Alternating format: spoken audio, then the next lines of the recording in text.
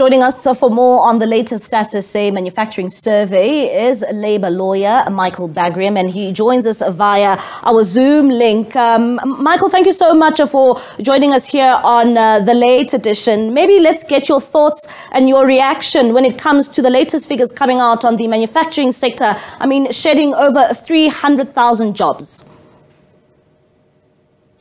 Yeah, that's absolutely tragic, and we keep dropping every year.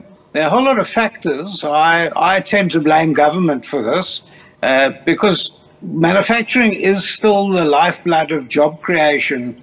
Yes, we know that we're competing with the mining industry. That whole sector is obviously they're exporting, but we're not beneficiating anything, so we're not creating jobs. And as you can see from your live pictures that you're showing, unfortunately, a lot of this is becoming automotive, and especially in the automobile sector, we're seeing a lot of that, where it's becoming automated and we're not employing people through that.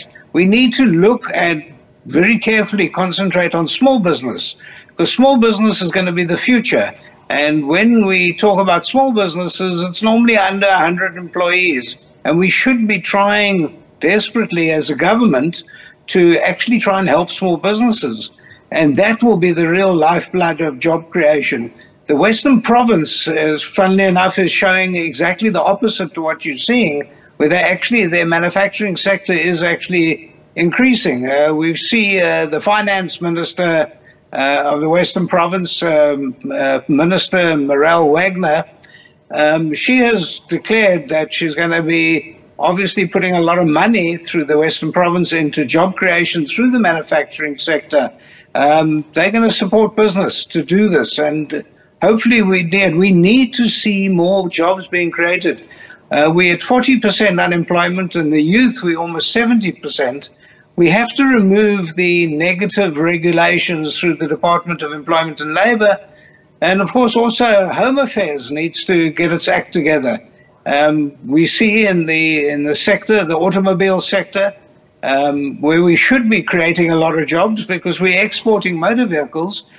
We've just shown a bad finger to Volkswagen by saying we're not giving their professionals permits to come and work in South Africa. Now that doesn't mean anything for them. They'll go and manufacture elsewhere, but we desperately need it in this country. We need it, and so. Once again, I'm blaming government for that.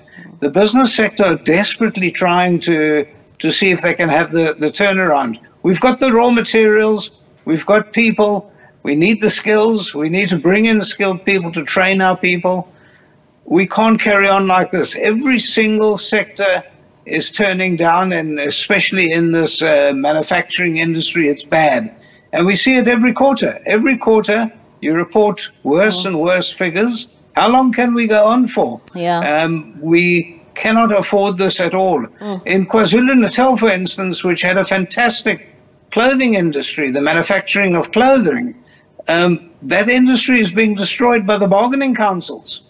The bargaining councils are demanding more and more from these small factories, and they're destroying them. And that is the job creator of the future. Yeah. And government is doing everything in its power to kill it. Now, Michael, I just wanted to ask, of course, you have listed a number of factors which have contributed to, this shedding of jobs in the manufacturing sector. One would ask, when it comes to the role of load shedding, I know you've focused on government. You've also said a bit here and there when it comes, to technology. But what role does load shedding play, in terms of this job losses in the manufacturing sector?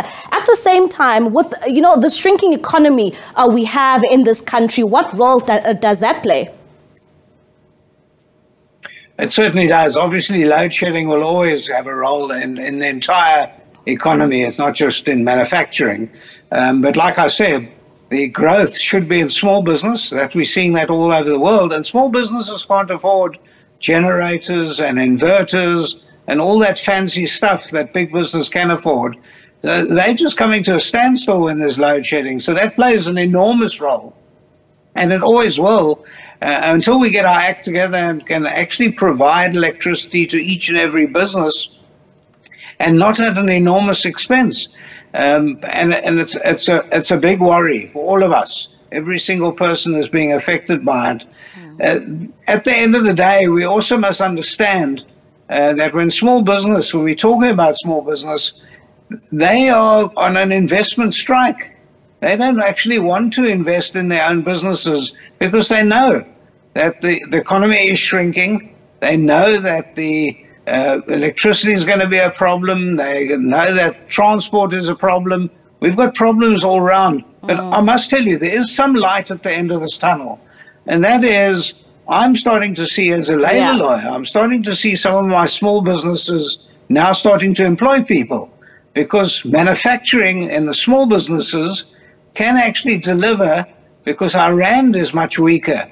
And so to go and import from, for instance, China, you'd have to bring in masses of goods. It takes a long time and it costs more. Yeah. And so we should see a little glimmer of hope. Yeah, I also wanted to look at the manufacturing sector. You know, of course, you are speaking about moving on to small businesses where you can employ hundreds of people at a time. But one can also ask, can the manufacturing sector recover and be able to generate more jobs? Because you're also mentioning the likes of the Western Cape, and they seem to be getting it right.